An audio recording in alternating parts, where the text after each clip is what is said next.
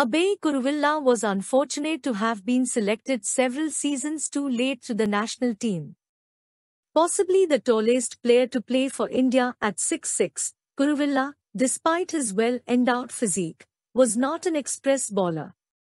Thriving on his ability to swing the ball, and later developing variations such as a well-disguised slower delivery, he had his grounding under the tutelage of Frank Tyson as part of the BCM Fatlal bowling scheme. Kuruvilla took 35 wickets in his first full season for Bombay in 1991 to 1992, and although widely expected to make the tour of South Africa in 1992 to 1993, was overlooked. After trying out a whole flotilla of new ball bowlers without success in the following years, the selectors finally gave the gangling Mumbaikar a break on the 1996 to 1997 West Indies tour. Kuruvilla emerged as a key figure in the Indian attack, and a haul of 5 for 68 in the second innings of the third test at Bridgetown set up a winning position for India, but the batsman contrived to throw it away. He played 5 more tests against Sri Lanka at home and away in the following season, where he did creditably, considering the flat shirt fronts on offer, but, surprisingly, he was never considered again. Soft-spoken and self-effacing, Kuruvilla had no regrets for the shabby treatment meted out to him. "At least I played for a year. There are so many good cricketers who don't get to play even one game for India. I can't complain on that count," was his classic refrain in humility.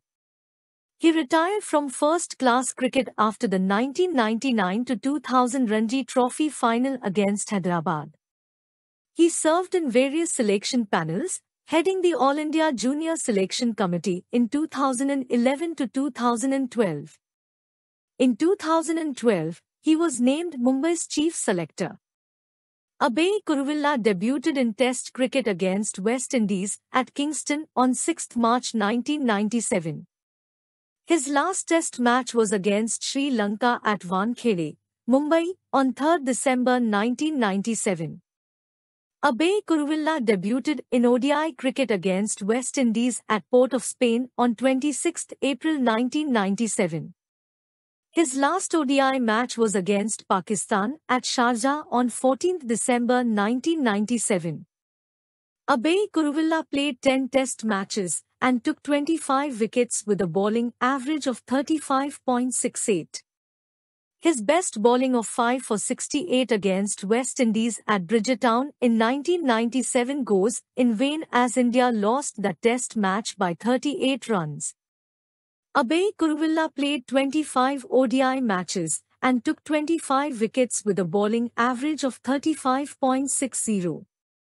His best bowling of 4 for 43 against Sri Lanka at Colombo, SSC, in 1997 goes in vain, as India lost that ODI by 9 runs.